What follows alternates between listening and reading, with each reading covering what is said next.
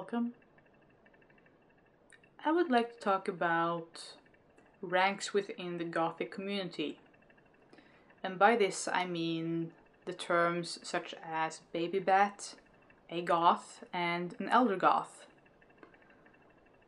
It's quite simple to, I guess, define what a Babybat is. It's a person, usually it's a person of young age, who are just getting into the culture and starting to learn. And similarly to Babybats, we have tourists in the culture, those who simply just borrow the aesthetic from time to time, or maybe listen to a few of the bands the subculture emerged from, but don't really necessarily encompass all that is goth. And then you have the goth batch, which is a person who has gone through the Babybat years and is now confidently identifying as a goth. And this is the biggest of the bunch. Most of us are goths, in my definition anyway.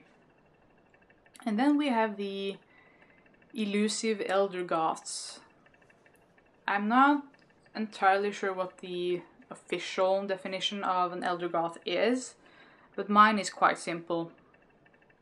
In my mind, to be considered a potential elder goth, you would have to be old enough to have been around when the scene happened in the early 80s. Old enough and preferably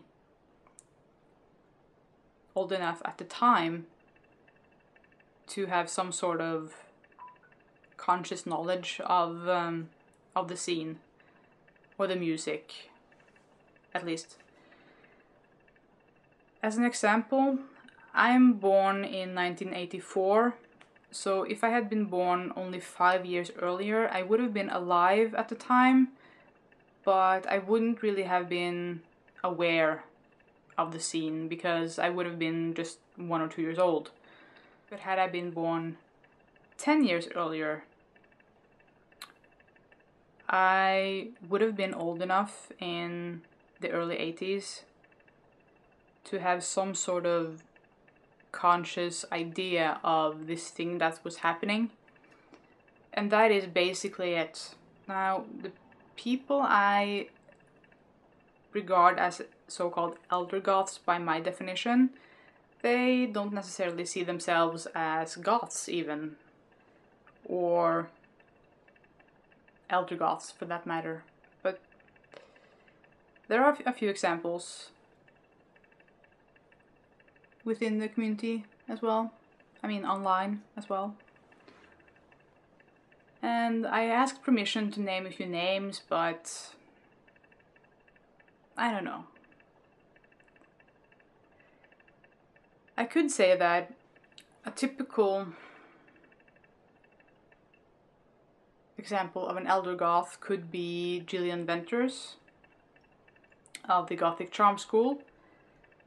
She identifies as a goth and still, to this day, will identify as a goth, and she is old enough to have been around at the time of the whole emergence in the subculture. And I don't know.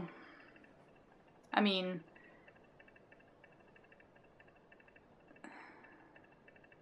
this is kind of a difficult and probably a source of a lot of resentment from the community as such, but because I link the elder goth idea to being present at the time of the actual occurrence of the subculture, I find it rather difficult to say that a lot of the up-and-coming YouTube goths or goths within the YouTube community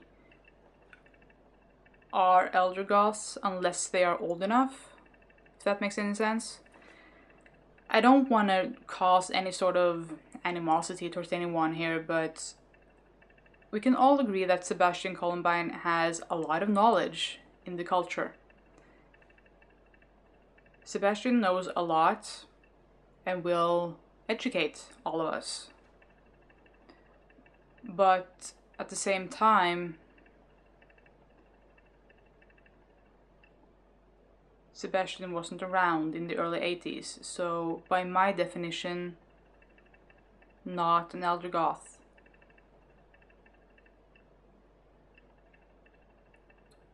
So, on that same note, a person in the YouTube community which was around actually in the death rock scene at the time is Jeweler for the Winter. However, Jeweler for the Winter may not really identify as an elder goth per se, but she was in and around the scene as it happened.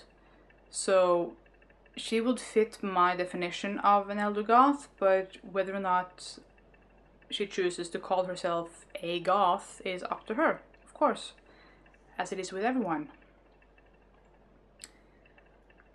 And other people who would be old enough, more or less, I would say Morgor would be old enough. I don't know if he was a part of the scene in the 80s, but he could have been. At least he would have had some sort of conscious knowledge of the music that was happening. And to some extent, Nephilim Incorruptus as well. He is just old enough to have been conscious of the whole thing in the 80s. And that's all I can think of off the top of my head. Like I was saying, I mean, since I link it so closely to age, it would be kind of difficult to say that someone younger than myself, if I cannot call myself an elder goth because I was born after the fact, I cannot call anyone younger than me an elder goth either. But then other definitions may disagree, and that's fine.